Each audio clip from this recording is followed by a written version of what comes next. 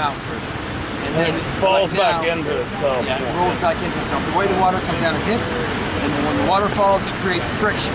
And that friction causes this water on the surface here to suck back in. So then this water goes under it and comes up, and then it gets caught in the water, part of the water that gets sucked back in, and then you just recycle and recycle and recycle. And in white water, you have these kind of features. And they're always the most dangerous features.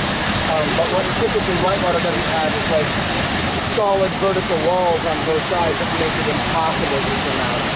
There's no break in it. So once that's roaring, there's no way to swim out of it. You just can't break that current. The only way you get out is you just get stuck down in the right spot and it pulls you out, which happens fairly often, actually.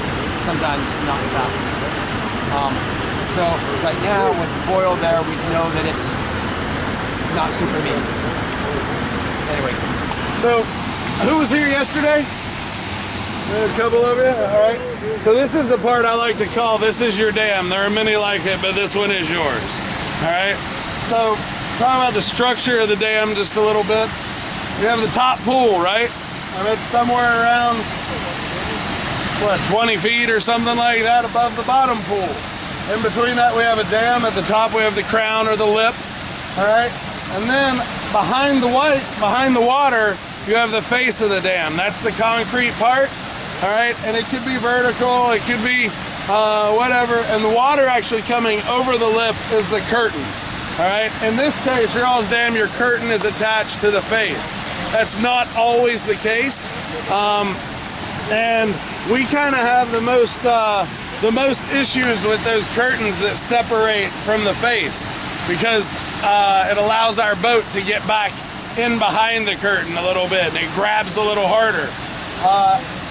This dam also, one of the ways we get out of the dam is to punch through that curtain and bounce the boat, get the recoil.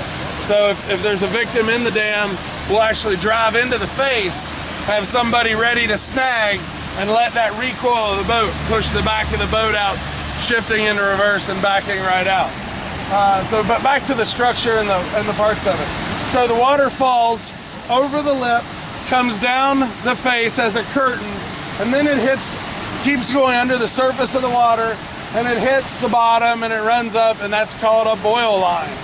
Today the boil line is out a little bit further from the face than yesterday. We have a little bit more water. The other indication is the bubbles that are extending down a little further, right? So we talked about the green fingers yesterday. The green fingers, if you look, is the color of the bottom pool that extends back pointing toward the face. All right? I like to use the white water at the bottom of the dam, and when it looks like this, as a mud analogy. Everybody's driven a truck through mud, snow, whatever. So we talk about aeration and the motor. So the aeration is kind of the mud, the snow that makes your tires spin. You'll hear that motor wind up and it really just isn't going anywhere. So before you go into a dam and this thing is starting to get a little meaner and stuff, you're looking for those green fingers, or they may be brown if the water's muddier or whatever. All right, that's your good traction areas. So you may look at it and say, all right, I've got one over here on this side that extends all the way into the face. I've got one in the middle that goes almost to the face. Further across, there's another one almost to the face. That's where I want to try and get my motor to and get it in reverse or get pointed that way when I want to gun it and get out of the dam, right? And so be aware of those type of things. As that boil line, as the water coming over the lip increases, all right, that boil line will move farther away from the dam. You guys are local, you've seen it like that. You may have even seen it big enough where there's 3 or 4 feet of water coming over the top of that, and it kind of starts to maybe even wave and build out and crash. All right, you see it'll almost ocean wave, pipeline and build and stuff. So be aware of what you're going into. The other thing, Darren was just talking about the concrete walls, all right? So when we drive into these dams with the motor rigs, and they're pretty well, significantly bigger, much more aerated and sticky, we'll use these concrete walls on each side. One of the things I noticed about this one that I like is this one's sitting in here at 25 or 30 degrees to the dam. So that concrete wall gives us a recoil, boom, kicks our back of our boat out and bounces us that direction, not straight back across the face. We talked yesterday about if I'm driving a motor rig into this dam to go in after a victim or for training, all right, what I want to do is I want to drive in so that my motor is toward that pump house, all right, or that structure. Two reasons. This is where all your support, this is where all your guys are going to be helping you out. You know, this is all the assets that are coming to help you out. They're over here. If you get stuck in there, all the help is going to come from this side, all right? The other thing, and we didn't talk about tethers yesterday, but we should probably make sure we do that really easily. Even if the water's higher, you guys can set a couple ladders down across these gaps. The boat can drive over to this corner, and you can drop a throw bag right to that boat. They're going to clip that on to cook a 500-foot bag or whatever together.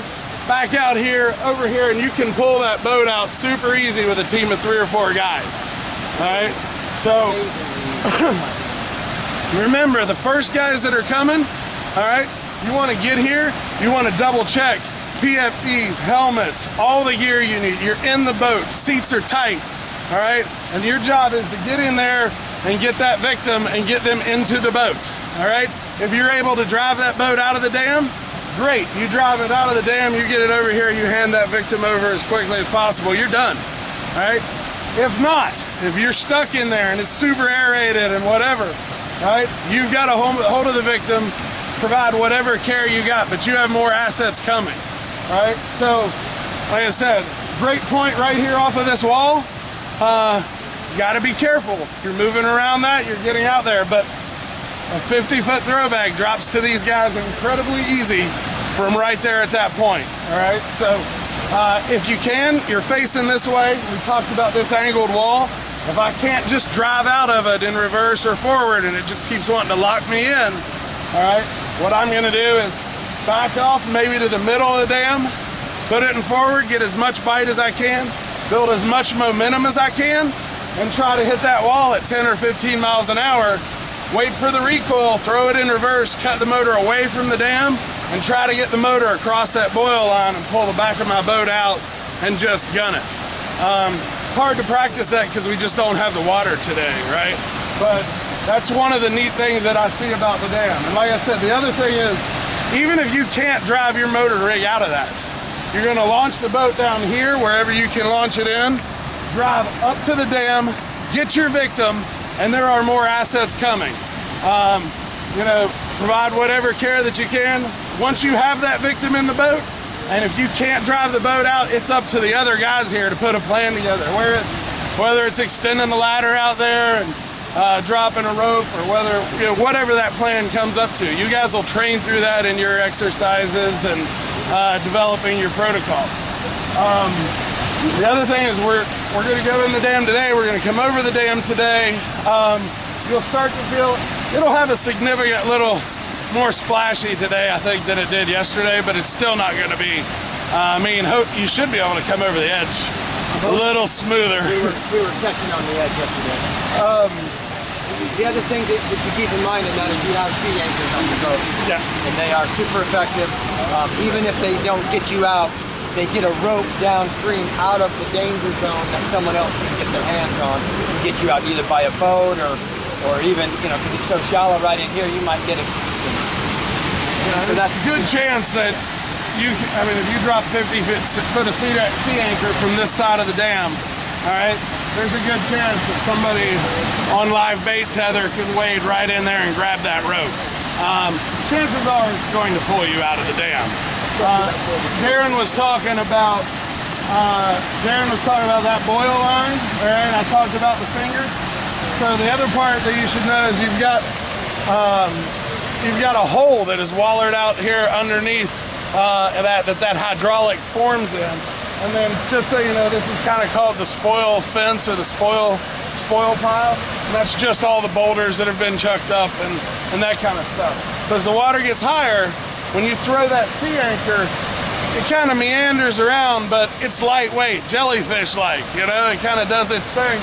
And the currents, it doesn't want to come to the top immediately, and it'll find its way out. And then when the rope gets tight, that sea anchor opens and it starts to pull on the boat. And everybody kind of saw those this morning, right?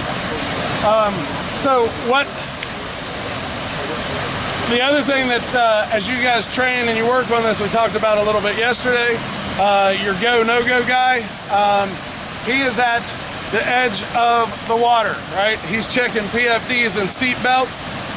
The other guys that are here and assets you've got coming have throw bags. Everybody near the water has a PFD and a helmet on, right? And then you guys develop those protocols based on your training and all that.